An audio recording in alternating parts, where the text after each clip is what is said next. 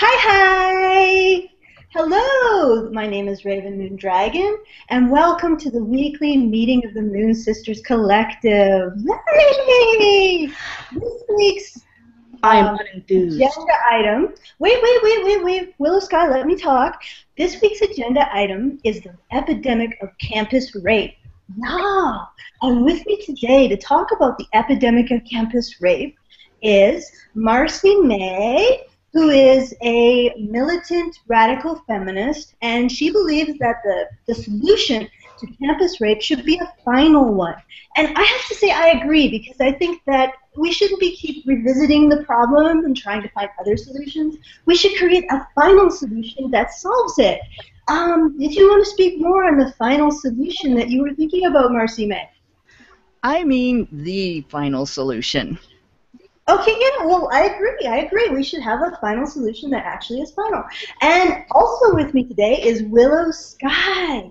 Yeah, she has more of a different approach. She thinks that raising our feminine consciousness and banishing the masculine influence, the dark masculine energies from our vaginas is the way to end rape culture on college campuses.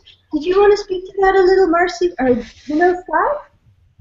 Yes, it's very important that we really address the dark energies that are coming forth and possessing us.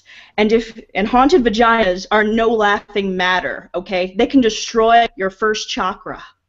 And that sounds very serious. It's incredibly serious. Oh yeah, I agree. And so what do you do to prevent dark energy? Do you have to put a crystal up inside you, or is that how you prevent energy from taking over your first chakra? Well, actually, I have a very good tea recipe that is great for flushing out the toxins. Also, you can try putting a moonstone on your forehead chakra, the third eye, and that will just, bring balance. It'll balance out your energies, and it will help release the chi and, help us embrace our inner goddess. Or you could just never have sex with men. Well, that's the thing. Wait, okay, never? Really, never? I mean, yes. I don't understand the problem with, rape. Well, if you're having vagina problems, it's probably because you let an agent of the patriarchy in there. Well, what do you mean I let? But okay. Wait a second. What do you mean let an agent of the patriarchy in? Look, I sometimes like to sleep with men. Okay, maybe not sometimes, maybe all the time. But I'm just telling you that you can't just not sleep with men, and that's the solution, right? I mean, no. All PIV is rape. Okay, PIV. Well, no. Because you don't even have to have actual physical contact with a man for him to be having sex with you. That's the thing. Right. I mean, it's impossible for you to keep yourself spiritually clean if there's a man out there somewhere who's, slapping his pickle while thinking about you. I mean, that's the exact same thing as being raped, right? So, I mean, there's just no way to avoid it unless you... Karen is completely right. Karen is completely right. And the other night I was astral projecting and in the form of an owl, and that's my spirit animal. And we're very marginalized. But anyway, while I was out there, I encountered some very dark masculine energies. They pervade everything. They possess the men, the patriarchy. And I think that some of them are reptilians, but I'm not 100% sure on that. Reptilians? Ooh, that sounds... Oh, they're all... So you're just cold-blooded bastards. They're involved with the Illuminati, and they have to be stopped. Oh, but I don't know. I think. Well, they're just. I mean, having sex with sexy reptilian alien men. That's hot. Why would you want to stop that?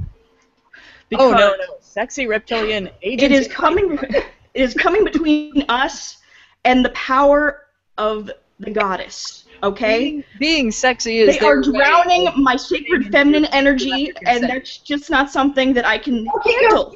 Girls, you're talking over each other, so maybe we should take some turns.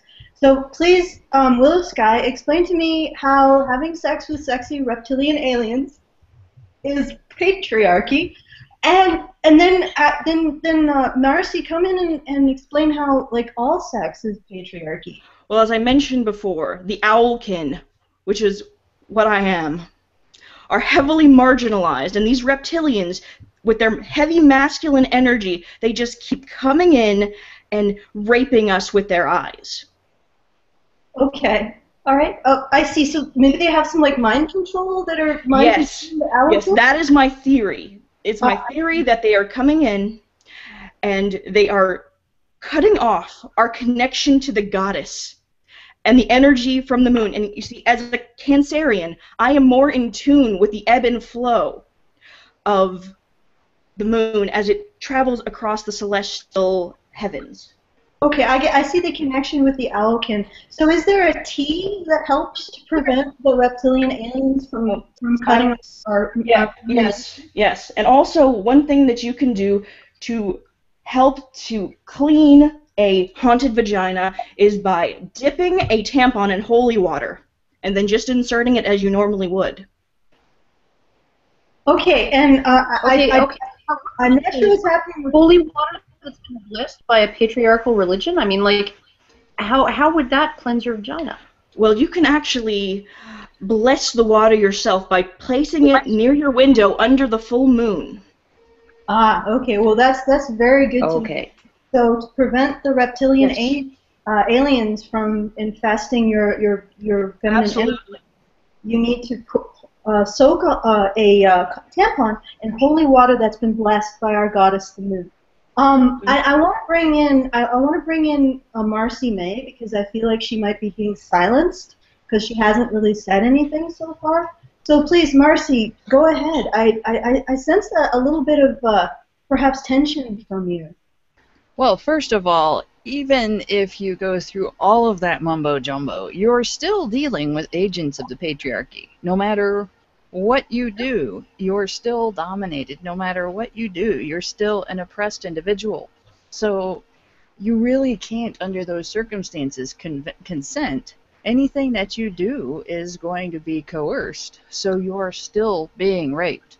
And honestly, you're essentially raping yourself. Yes, making themselves appeal to your aesthetic senses, which, you know, aesthetics is just a construct anyway, and probably one created by the patriarchy. So your whole idea of what makes men attractive is just something that was designed by men to make you think that you're consenting when you're really not.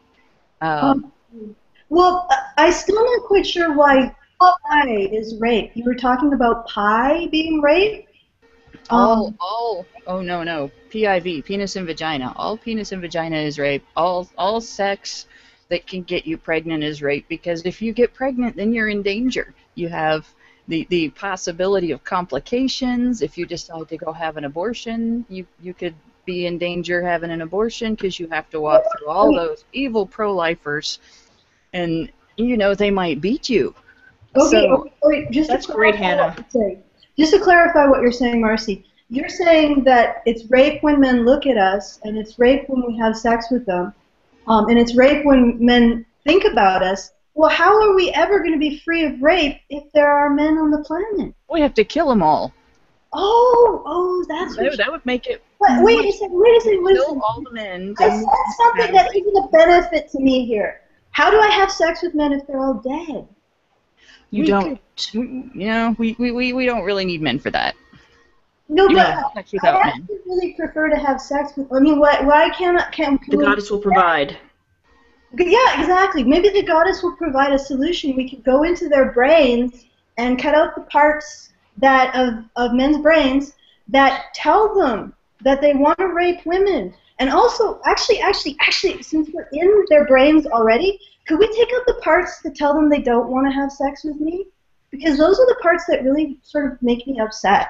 Like if I come on to a guy and he says, no, I'm not interested in having sex with you, and then I'm like, oh my God, and Marcy, you were busy telling me that is also rape. Yes, that's manipulative, and it just makes you want more. I don't know if we could really accomplish that, because each one of them is just a temple of dark energy that is just pervading every facet of our society. Yeah, but you have to rape yourself with a tampon soaked in holy water in order to protect yourself from rape by these men, then that's still rape. I mean, because you have to do it. Right. Right? That behavior is worse. Karen's right. You guys are. I keep telling you, the only solution is the final one. But still, I don't want to kill all men. Come on, you got to consider, Marcy. You have to consider the idea. I've actually considered the free bleeding. Brains and insert like a chip, or maybe cut out some parts. Just letting it flow. Oh, you can't use chip. Down my leg. That's a man's name. That's an agent of the patriarchy too. No, but I mean, I think you're quashing my idea here, Marcy. I think you're not allowing it in. You're not agreeing with me. I think that I really expressing herself, and we should respect that. I think it's a solution. I think that we could go into men's brains, drill a hole into their brains, and then implant a chip that says, "I always want to have sex with Raven Moon Dragon," and that way I can have sex with Johnny Depp. Yeah. Oh no, Johnny Depp is absolutely. I have been perching outside of his window time and again, but he never notices me. So, at this rate, we'll never be together. See how you're being dominated? Little Sky, Johnny Depp is mine. Look, fuck you, okay? How dare you? How dare you? The connection that we feel together is. Bullshit. What is this shit about connection and hours? We were together in a past life. No. You guys are just fun films. This is sad. Aren't you guys serious about your feminism? You not understand how these men are making us turn on each other? I'm saying that the solution, we don't have to kill men, we just have to brainwash them to have sex with us. That will stop rape culture. That's what I'm saying. We need to make it so men can't say no to women, and that will stop rape culture. Can't you understand that, Marcy? Don't you understand that, Marcy? We don't have to kill men. They don't want to ever say no to us, and they can't do that. All right? And you know what? This is not a moon collective if we don't agree. If we don't agree, this is not a moon collective. She's right, We need to come together. I read my horoscope said that today it was going to be a life-changing day, and that this would be the first of many meetings like this. It's important that we come together as sisters. Astrology is an agent of the patriarchy. How can you say that? Well, if you let it dictate your life, it's obviously got to be from the patriarchy. Only the patriarchy would dictate everything that a woman does. Certainly that couldn't come from other women. I feel like your aura is very oppressive right now, Marcy. Oppressive? Okay. Ladies. Raven hung up on us. She was that upset. Oh no. I've invited her back, hopefully she'll come back. But I mean, we were very, very hurtful to her for not agreeing with what she said. And I think we really need to reach out to her if she comes back, which I hope she will, because we really hurt her. I'm just so glad that we're coming together. By not. I don't know. It's okay. I think that's one of the dangers of fun feminism. I just don't know what we'll do if we don't get rid of these patriarchal oppressors. See, that's the problem. It's the patriarchy. The patriarchy hurt Raven Moondragon's feelings. She has all these ideas that have been the patriarchy made holding on to them.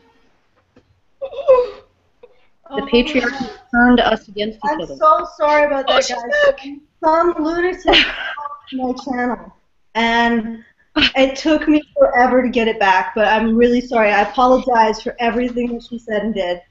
I'm really sorry. You've changed, Raven. Oh my gosh. I think the patriarchy is possessing me too. It's taking over my body. Oh, I know who that is. Oh, relax. It's okay. Taking you over and making you sensible again. Oh, shit. What the fuck was that? Oh, man. Okay, I think I'm okay now. Hannah? Yeah, let's just recording. We've had enough fun. Darcy I know what happened. I kind of blacked out. It's been this weird thing. It's light outside. Like last night, it was completely dark, and I have no idea what the fuck just happened. I don't know. I think one of my neighbors broke into my house. I do.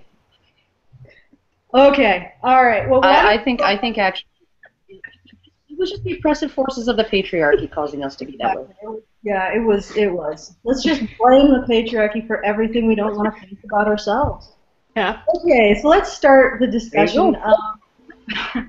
The discussion is, of course, campus predators, men on campus being basically accused of being predators, and what's happening with men because of that? The fact that men are being accused of being more likely to be a sexual predator than a sexual victim, which statistically isn't supported by the evidence, and also using this kind of campus rape hysteria to basically make campus sort of a toxic environment for men. Yeah. Anyone want to speak to that? Well, can we actually discuss some of what recently happened at Ottawa University and Queen's University? To some extent. Yeah. Introduce it. Bring it up. Yeah, because really what happened was that a lot of the feminists on campus at Queen's University, they got together and decided they wanted to get rid of their men's issues club because they were going to bring Janice Fiamengo as a guest lecturer, and they had it in their minds that she was a rape apologist and a racist and a bigot, and that was just going to bring about rape culture on campus. So they actually tried to shut down the club to get that, to keep that from happening, and it was insane. And in Ottawa University, they've actually managed to get together and shut down the talk, and it was really violent and pretty crazy. Did you guys hear about that? Yeah. Well, so I watched it, and you're right. It was really sinister. Yeah.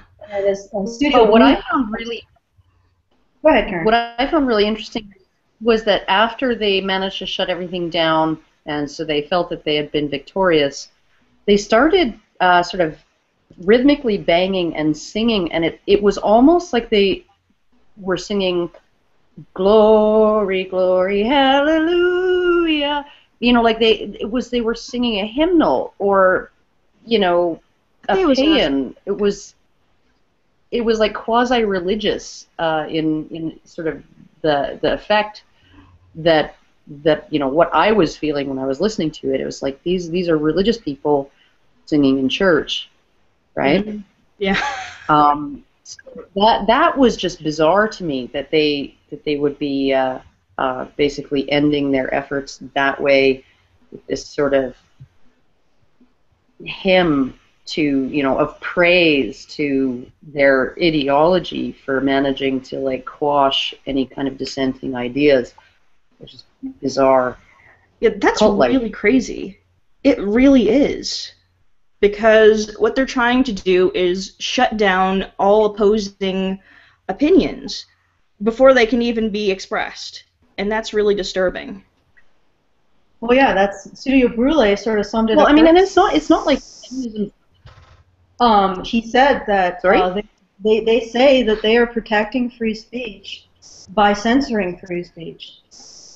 Yep, that's the logic. Well, you know, it's not like other groups aren't guilty of that kind of behavior. I mean, I've said in the past that the heretic or blasphemer of 500 years ago is no different from the anti-feminist or misogynist or climate change denier today, right? Like, it's a way of labeling somebody as having bad ideas and harmful ideas, right?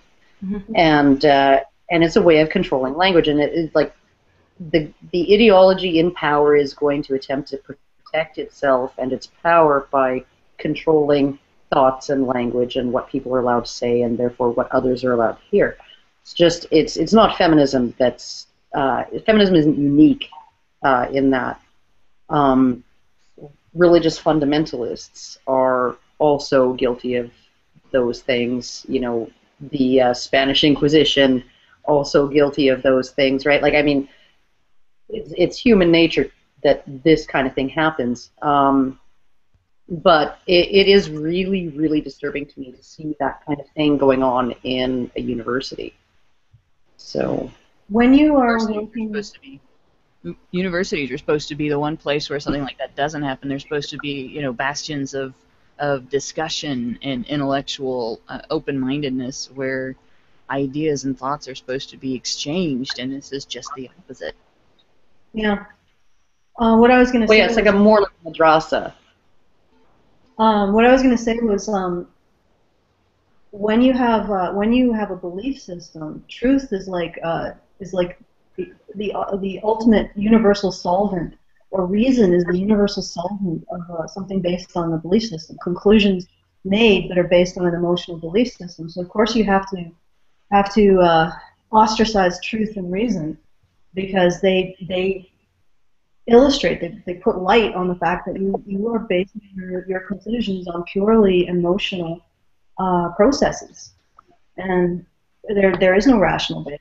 And what's really annoying about feminism is that it is a belief system. It is essentially a religion, and it presumes for itself the legitimacy of a science. And at the same time, it says, I am a science. It does not recognize that anything that's a science is open to criticism, and in fact invites criticism. Because well, that's the whole thing. A theory is only a theory until it has been demonstrated to not be accurate or not have veracity. But it is always, I mean, even the theory of evolution is open to criticism and to alternative evidence and, you know, people trying to disprove it and all of those things, as it should be, right? So you have this, and I don't think that there are any Darwinists out there who are trying to silence creationists. Often they're trying to debate them, they're openly wanting to debate them, they're not trying to shut down their YouTube channels or their discussion forums. They're just like, bring it, right? Because we have the evidence on our side, right? And it's generally creationists who try to shut down atheists and scientific YouTube channels and stuff like that as being offensive or infringing copyright. There are a lot of attempts to bring down a channel over just phony copyright infringement claims. Well, I mean, I'm actually going to disagree with you slightly, Karen. I think that there's sort of there's a hardcore of believers among Darwinists too who think that it's essentially proven and we cannot question it. And there's when you're talking about religiously motivated creationists, I agree. People who base it on the Bible says so. But there are some questions in like abiogenesis and where life started that we really don't know the answer to, and we need to respect that unknowing, the fact that we don't know the answer, and that's something we might find out further. The thing, though, too, is that you can accept that you don't know how it all began, right? But still accept that, you know, evolution is the most solidly backed explanation for how things have gone since it all began. You know, you sort of, you know, like there's a difference between saying, you know, this is how it all began, and saying I don't know, right? Like that's the main thing is if you don't know, you can't. If you can't know, then you don't know. Yeah. And exactly. Scientists should be able to say, you know, maybe there's no way that we ever can know. Right? That's where that's where the idea of combining solid evidence with rational thought comes in, where and I'm not sure if I'm pronouncing it right, but Occam's razor, where that comes in, where you look at two possibilities, and one of them is far out, and the other one is more likely. You're not. You take the one that is the more likely explanation. You take the one that's a more reasonable explanation. I'm not sure if I'm articulating it right, but basically, if you have to make something up for your other explanation, you shouldn't use that explanation if you don't have to make something up for the other one. The way I heard it explained to me was you have a cat and you have a bowl of milk out, and you leave the room, and you come back and the milk is empty. Do you think the cat drank it, or do you suppose the milk fairy took it? And obviously, the milk fairy, you have to make something up for that, so the more reasonable explanation is the cat. And I think that's where a lot of the discussion on evolution is in that they're using the more reasonable explanation, or the more fact-based but not necessarily proved explanation. And I think we need to do the same thing with gender issues. Bringing it back around to feminism versus everybody else. A lot of times, feminists really have to make something up in order to have their theory sound solid and reasonable to them. And a really good example of that is their rape culture theory, where they've made this supposition that if they define something as rape, that if the people who experience it don't consider it rape, that doesn't make it not rape when it happens to those people. It just means that they don't understand what has happened to them. And rather than maybe considering the fact that not all sex that doesn't meet their narrow definitions is violence, they're making up this idea that people don't understand when something violent has happened to them. And then they're complicating it by misapplying standards that have to do with treatment of post-traumatic stress disorder, so that they can say, if you deny that violence happened to you and you take responsibility for your actions, that's just more of a sign that you're a victim. So it's you got to look at whether or not they're being rational and logical in their thinking, and whether they're sort of having to make stuff up to justify their beliefs. Yeah. And really, this is heavily based in emotion. It's not really based in logic. A lot of these feminists, these campus feminists, are really emotionally invested in these things being true, because a lot of them are victims of assault or whatever, slight, real, or imagined. They need this to be the explanation. And no matter how terrible what happened to you was, it doesn't make patriarchy theory or rape culture real. It doesn't make you right by default, even though they like to argue that. They like to argue that, well, this happened to me, and this is evidence that we're living in a rape culture. And it's just simply not true. That's broken logic. That's anecdotal evidence. Well, it's looking for a reason, right? It's the just world fallacy, or the things have to happen for a reason fallacy.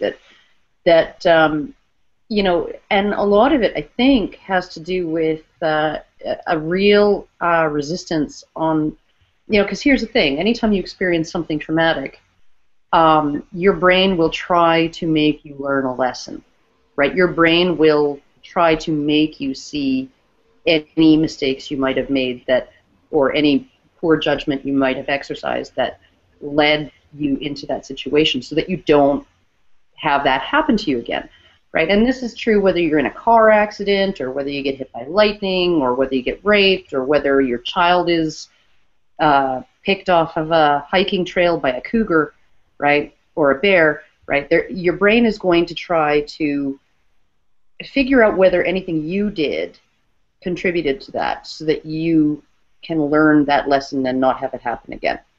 And because this is a natural survival mechanism that we all have, and the more traumatic the event, the more our brain will try and make us learn a lesson from it.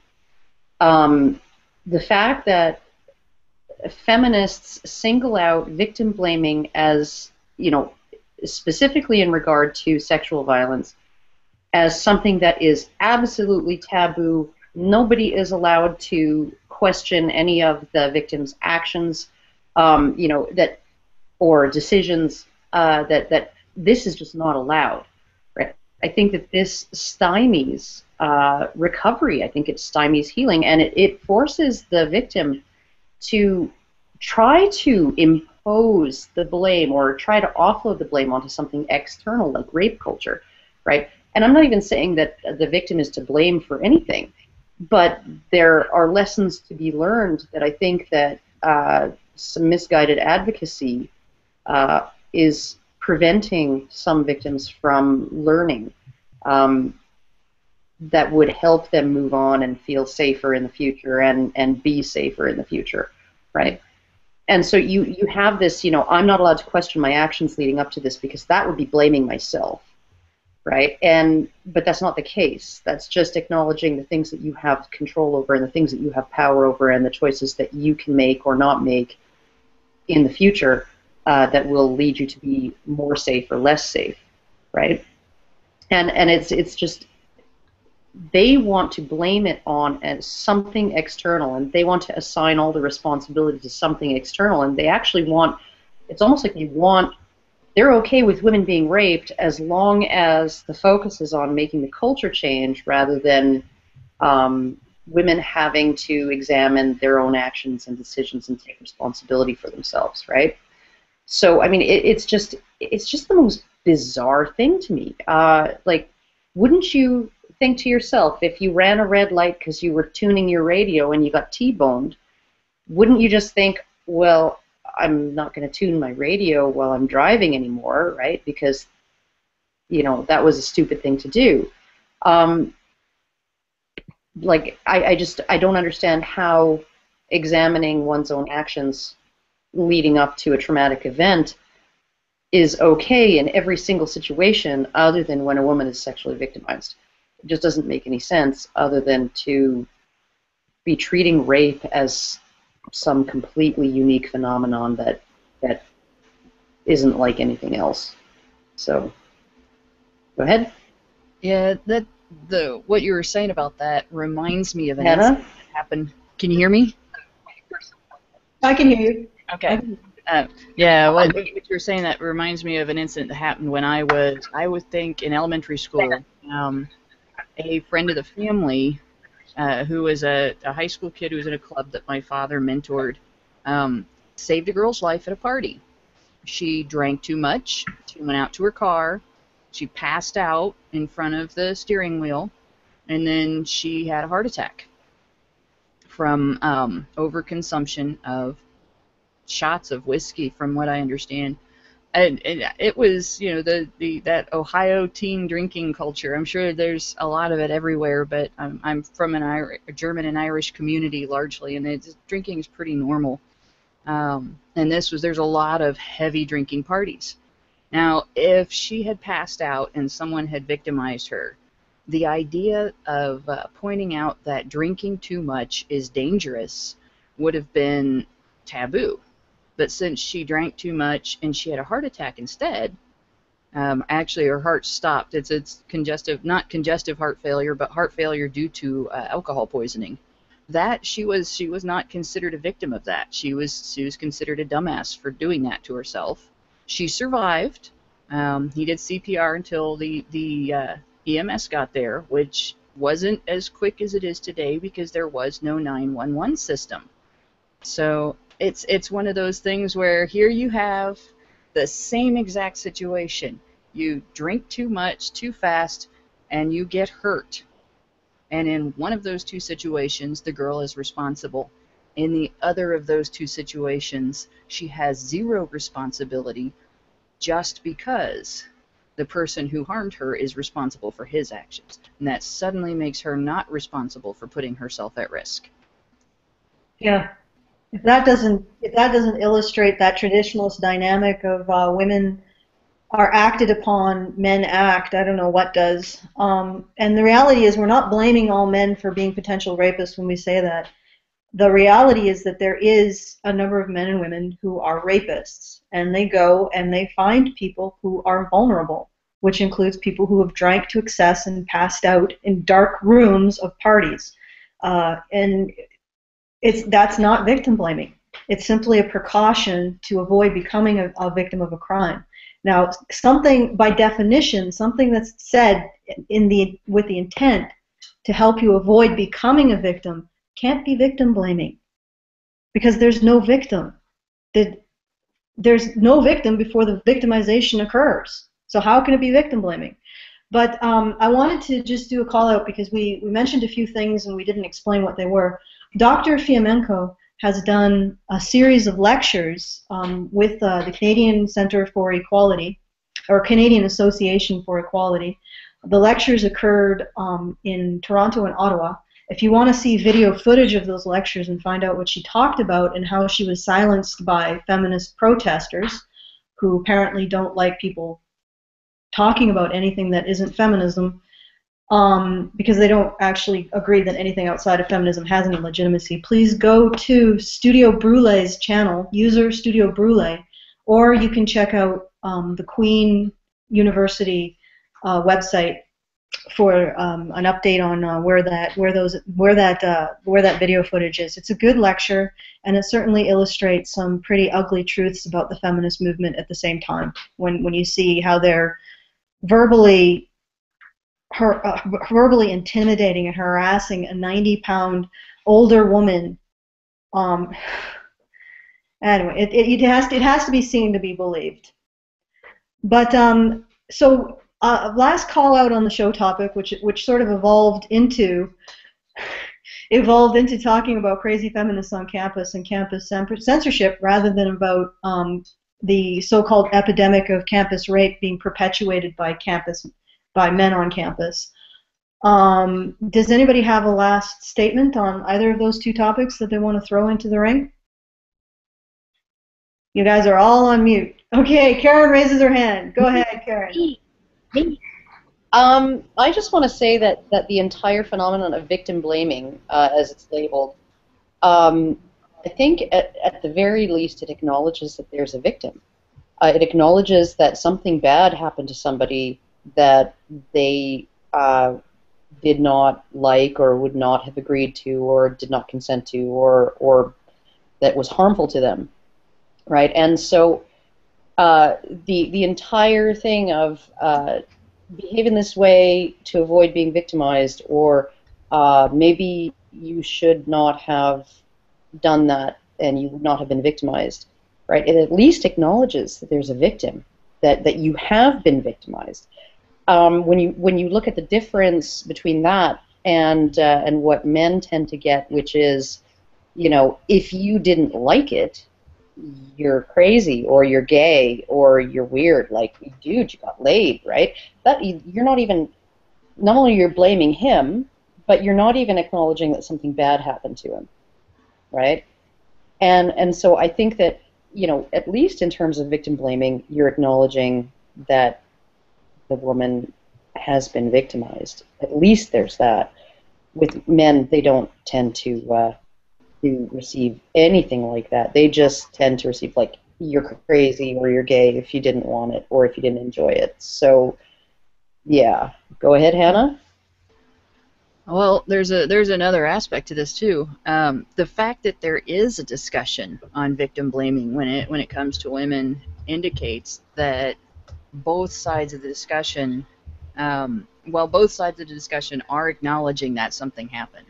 And then the other thing is that the side of the discussion being accused of victim blaming is acknowledging something that feminists really don't, and that is that women do have the power to defend ourselves, that we do have the power to avoid or fight back against some situations, and that's something that feminists sort of try to take away with their narrative on rape, because the moment you decide for yourself something that they disagree with, they're actually using this thought-terminating cliche that they've sort of ripped off from other concepts that it doesn't actually match up with, in order to prevent you from making your own decisions related to your own experiences.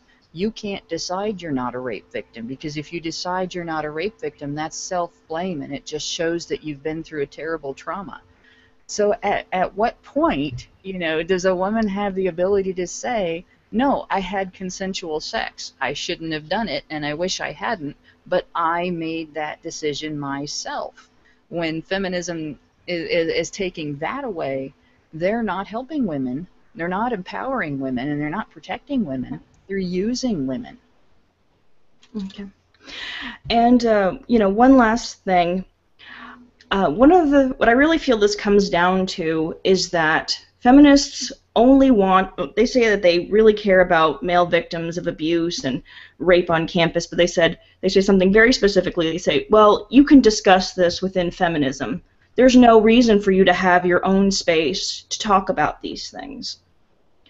And it's just so insufferably stupid for someone to say something like that. You guys can't have your own space, but you can have your own space within, the mindset of patriarchy theory and everything like that. It's like, oh, you were hurt by the patriarchy, and that's why you were raped and abused. Yeah, they're essentially saying that men don't deserve their own space outside of feminist oversight, which is very Orwellian. And the other thing is that, judging from feminists' history with dealing with men's issues, they don't. Where's the cold hard cash, feminism? Where's the cold hard cash that you have put towards issues that face men and boys? Let's see your budget lines. How many towards women and girls, and how much towards men and boys? And throughout how many years that you've said you're about so-called equality, which incidentally, and what I mean by towards men and boys is not telling that men and boys are bad, but actually helping them when they're hurt. Something tangible in which they're helped when they're hurt, not being told that they're predators, but recognized as victims and assisted in getting the therapy and services that they need. That kind of cold hard cash, not $600K to the White Ribbon Foundation to go into middle schools or even elementary schools and tell boys how they're responsible for violence against women. Not that shit. I'm talking about cold hard cash, services for survivors, for boys and men who are survivors of domestic abuse, child abuse, sexual assault, and men who are suicidal, men who have mental health issues, all of that. Cold hard cash to help them in a real way, not just tell them that they're the problem. And with that, this is the Honey Badger Hangout for this week. If you like what we have to say, please do subscribe to our channel. It's Honey Badger Radio. The channel name is Honey Badger Radio, and or go and become part of our circles on our Google Plus page, which is also, again, Honey Badger Radio. And if you really like us, you can donate to us, or if you really like Karen, who affords us a platform with with her channel, please do donate to her. The donation button is on her ribbon. And thanks for listening, and thanks to everybody who helps make this show possible. And yeah, have a good day.